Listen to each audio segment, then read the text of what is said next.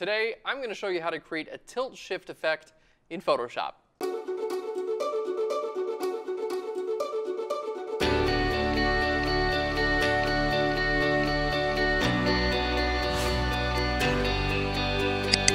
Hey guys, and welcome to Phlearn. My name is Aaron Nace, and you can find me on Phlearn.com, where we make learning fun. In today's episode, I'm going to show you how to use the tilt shift feature in Photoshop. Now, this is actually a filter that will allow you to blur the background of your photo, effectively decreasing the depth of field. So, what does that mean? Well, you can use this filter to draw more attention on your subject. All right, guys, we got a great tutorial. Let's go ahead and jump into Photoshop. Okay, so here's our image for today. We got a really nice looking deer, antelope, ibex animal type thing going on here, and you can actually download this exact image. Just follow the link in the description right down below so you can follow along. So in this case, we do have the backgrounds already a little bit out of focus, but I just want to knock it like way out of focus, and that's going to help us focus on our subject. Now, in this case, we're using an animal here, but you can totally use the same technique with people. So I'm going to start off by doing a duplicate of this layer. I'm going to hit Control or Command J, and that's going to duplicate our background layer. So you can see we have our layer 1 now. Okay, now you'll notice as I zoom in that our subject is already kind of in focus and the background's already a little bit out of focus. So in order to make this tool work, the first thing you need to do is select out your subject. And depending on your subject in the background, this can be done in many, many different ways. You can use the pen tool to cut out your subject. In this case, we're going to use the select focus area to cut out our subject. And if you want more videos, just type into Phlearn search bar, cut out, and you're going to find a ton of videos on how to cut things out. Okay, so jumping back into Photoshop, we are going to be going to select and then down to focus area. Now, this is a feature within Photoshop that will basically allow you to select the areas that are in focus, and out of focus areas won't be selected. So here's what all you need to know. Basically, in your parameters here, your in focus range, this is the lower your number here, the less is going to be in focus. The higher your number, the more is going to be in focus. Okay, now I'm going to zoom out here. You just want to kind of find a number, there we go, that starts to knock out some of your background. There we go. So somewhere right about there, you can see a lot of our background is actually being removed. Let's bump that up to 3. There we go. And that looks pretty good as of now. We can actually add or remove areas to our selection as well. So if we're zooming in, this is our subject here. I want to add areas to my selection. Simply click on your add icon and just paint over the areas you'd like to add to your selection. Super easy. Okay, if you wanted to subtract something, simply click on your subtract icon and just you can just kind of just like paint right around there. All right, something like that looks pretty good, and it's going to remove it. Now, it's got a little bit of like a leg missing here, so we're going to fill that in as well. All right. And it brought some of our background with it. Not a big deal. Just grab the minus tool and kind of paint a little bit there in the background. Most of the time, selections in Photoshop just need a little bit of help, and that's totally okay. All right. Paint that in there a little bit. All right, that's pretty good. Now, it's not perfect just yet. We are going to use a refine edge filter. But you can see it's done a pretty good job selecting out our subject and the foreground as well. Let's just add a little bit of this area here. So you can just be pretty sloppy. It'll generally know like what you want to add, what you want to include or not include. Okay, that looks great. So let's hit OK. Now, this is going to output to a selection. So I'm going to hit OK here. And now you can see our foreground is pretty well selected. It's not perfect, but we can still refine this selection. So now we're going to jump in and show you how to refine the edge of a selection. Jumping back into Photoshop, here's our layer. Again, we have our selection active, but it's not perfect. So we really want to refine this. We're going to go up to Select and then down to Select and Mask. Now, if you're using an older version of Photoshop, this is going to say Refine Edge. They do something that basically the same thing. Select and Mask just a little bit more advanced with newer versions. So let's go to Select and Mask.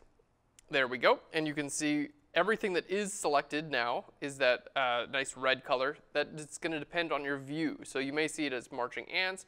You may see this on black, on white, black and white, all kinds of different views here.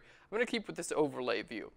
Now, when I zoom in here, we're just going to start off looking at this guy's head, okay, right around here. You can see it's not a perfect selection. So we're going to start off using our, here we go, let's just hover over here, the Refine Edge brush tool, okay, and that's just going to help us refine the edge. So with the Refine Edge brush tool, simply paint right around the edge of your subject, and it's going to figure out what is your subject and what's the background, and it's basically just going to fix your edges up a little bit. So I'm going to use a small brush now and just kind of go right around the edge of our subject. There we go. And painting around the edge of the subject just kind of helps, especially because we're using an animal here, and you know, he's got like hair and stuff like that, and so you just want to make sure that the hair actually does get included in the selection. So I'm starting from the outside and just painting in just a little bit. There we go. And you can see it just kind of, in areas like the hair on the back, it just kind of cleans things up and fixes your selection. Now, if you do get any of these red areas like inside of your subject, let's say we do this and we have some red area in here now, you can simply click here on your brush tool and just paint that in, and it's going to make sure that that area does get added to your selection. There we go. And then we'll go back to the Refine Edge. All right. Looking good. So let's make our brush a little bit bigger, and I'm just going to go right around our subject. There we go. And this isn't like a 100% necessary step. It's just going to make your edge look a little bit better. So if you're a perfectionist like me, it's a good thing to do. So here in the tail, you can see that like a lot of the tail isn't really selected very well. So it's going to really help out here. So simply paint over the tail, and it's going to do a much better job selecting out that hair. All right, there we go. Let's go right around here.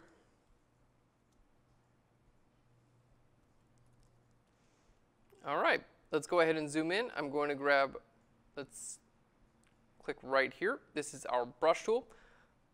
All right, they're always changing the names of these things. So anyway, we're just going to make sure that little ankle area is included in the selection. All right, let's zoom in here. Make sure the rest of the leg is included in the selection. You can hold Alt or Option, and this will turn this into a minus brush. So you can add or subtract to your selection really, really easily. All right, so we're just going to subtract all this out because that's just like grass and stuff like that. All right. Cool, looking great. We're almost done. Let's go ahead and zoom in. We're just going to minus this out. So hold Alt or Option to minus an area out from a selection. And then there we go. We're just painting that right back in now. All right. And really this depends on, it's going to be different on every single image, how difficult it is to cut your subject out of the background and how long you need to spend doing it. Because honestly, sometimes sometimes you can get it close enough and it'll be just fine. Other times you really want to make it precise, and a lot of the time that kind of ends up with like, who's this image for? If it's just for you and you're kind of, playing around, you don't need to get it perfect. Maybe it's a client that, in that case, you may want to get a little bit better than just spend a little more time, basically. All right, so let's go ahead and paint in here. I'm going to see what we can get see if we can get a little bit more of this tail. There we go. Just a little bit better of a selection right around the tail area. Cool. So you can see these tools really do come in handy when trying to improve a selection. All right. There we are. So this guy's pretty well selected out now. And we can even do the grass as well. So let's go back to our Refine Edge. There we go. Right here's our Refine Edge brush. And we'll just do a little bit of work on the grass area as well. It's just going to kind of create a little bit more of an even transition from in focus to out of focus areas.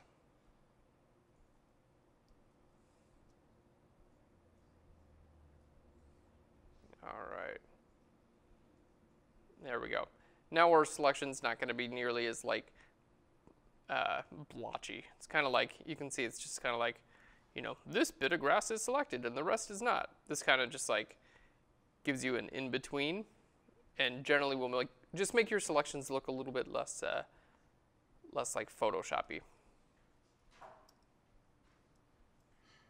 All right, almost done here, guys. Well, with this part of it anyway. Great. So we're selected. Let's go ahead and hit OK. Now, right here in our selection dialog, this is going actually to output to a selection, which is exactly what we want. So let's hit OK there. And we've now outputted this to a selection. So we've got a really nice selection around our animal. And now we are actually ready to start our tilt shift effect. So jumping back into Photoshop, I've got a great selection here, and I want to make sure I save this selection. So I'm going to go up here to Select, and we're going to go down to Save Selection. All right, and we're just going to call this Subject.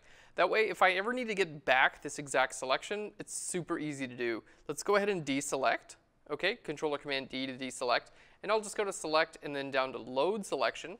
There we go, and I'll simply choose our channel, Subject. There we go, and hit OK. And you can see now we have a selection, which is perfect. All right, now it's time to go ahead and do our tilt shift blur on this image. So I'm going to go up to Filter, down to Blur Gallery, and down to Tilt Shift.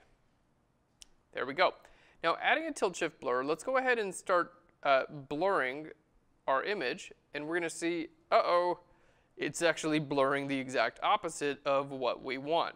Not a big deal at all. Let's hit Escape here. If that happens, it's not a big deal. Just simply go to Select and then down to Inverse. Okay, so we were selected just on our subject. Now our background's selected. So now let's try the same thing again. We're going to go to Filter. We're going to go down to Blur Gallery and over to Tilt Shift. All right, and now we can see, yep, our background is going out of focus. So basically, this is your blur center here. Now you want to put this pretty much on the same plane as your subject. So you can see this is going to go right over here where our subject is. Just put it right around where your subject's feet are, and you should be good to go. Okay, now this area is going to be basically our feathering. So this is going to start and stop our blur. So let's go ahead and crank our blur up. There we go. And you can see as I move this up and down, this is basically the range at which it's going to blur. So we've got our midpoint here. There we go. Let's go ahead and bring our midpoint down a little bit, and we'll bring our top point up a little bit, because we want to create a pretty realistic blur here. There we go. That looks pretty good. Now, if all this stuff is kind of getting in your way, if you're like, oh, I can't even see, there's all these lines and stuff like that, hit Control or Command H, and that's going to hide everything. Okay? Control or Command H one more time, and it'll all come back. So you can still actually move these things around if you hit, like, if you know where they are. Just like click there, Control or Command H, and you can still move everything around. This will just allow you to look at your image while you're doing your blur, and you won't be as kind of, like, you'll be able to see what it's actually going to look like. So Control or Command H to hide that, and Control or Command H to unhide. So now that we've got, this looks pretty good here. So we've brought our central point right down to the our feet of the subject here. Okay, we brought our first line all the way down, and our second line is right up there. So we want a nice gradual blur. So let's hit Control or Command H, and we can see here within the tilt shift, we can control our blur. So this is what it looks like with no blur at all. Okay, and we can continue to increase the blur. And as I increase the blur, basically it draws less attention to the background and allows us to focus on our subject. Now, if you go too far, you're just going to get, it's not going to look real. So I don't recommend going that far with it, because it just kind of looks like you did that in Photoshop. But most of the time you can get away with a decent bit of blur, and it will look pretty good. So I think that looks great. Our subject's cut out. Our background is nice and blurry. Everything totally works for me. Let's go ahead and hit OK here. There we go. And keep in mind, we are on a new layer. So if I ever need to get back to my background, I just turn this layer off and we're good to go. So check that out. Already really cool. So that's our first tilt shift effect. Now, basically what we're going for is a very shallow depth of field here. Okay, I wanted to make it look like only the animal is in focus and that the background is out of focus, but also the foreground has to be out of focus too. So what we're going to do now is load a second tilt shift effect in the photo, making the foreground out of focus. So jumping back into Photoshop, now we need to select out the foreground of our photo, which is this area here in front of our subject. Now, we're going to use our marquee tool, rectangular marquee tool. I don't have to cut out my subject this time, so that's great. It's going to be a lot faster. We're just going to select out this part of our image. There we go. Now we can run another tilt shift filter on just this part. So let's go back up to filter. We're going to go to our blur gallery and down to a tilt shift. Okay, now in this case we want to bring our central point here. We want to bring that again to the feet of our subject. Okay, we're going to bring our midpoint right up there. Okay, and then this guy to right there. So again, we can choose to increase or decrease the amount of blur on the image. And we want to go, again, for something that actually looks real. Like this is, when you do something like this, that is just not going to look real. Let me hit Control-Command-H to hide that. And we can all agree that does not look real. So let's take our bottom line here. Again, you can move all these lines even if you can't see them, okay? So if you kind of know where they are, you can just click and move them around a little bit. But if that's too confusing for you, not a big deal. Hit Control or Command-H again, and they'll come up again. So let's go ahead and click and drag this down until we start to get a more realistic looking blur. Okay, that's starting to look pretty good. Now, we can also change the amount of blur on our foreground. So we want something that matches with our background. Again, that's obviously way too much, and that's way too little. So something right about there is starting to blur our foreground in a nice realistic way. So looks pretty good. And this you can pretty much do by look. You can actually use the same blur that you did for your background as well. And that's just going to ensure that you have basically the same properties. Okay, let's hit OK. So we've got two blurs going on with this photo now. We have a blur in our background and a blur in our foreground. And that's how we create our tilt shift effect. Let's go ahead and take a look at the before and after. Here's our before and after our tilt shift effect, drawing more attention to our subject. All right, guys, that's all there is to it. If you want to do this on your own, just follow these key steps. Start by selecting out your subject. Now, depending on your subject and the background, this can be done in many different ways. In this case, we went up to select and then down to focus area, and we selected the area that was in focus. Now, chances are at this point your selection is not going to be perfect, so go up to select and then down to select and mask, where you can use the refine edge tool to make sure the edges of your selection are perfect.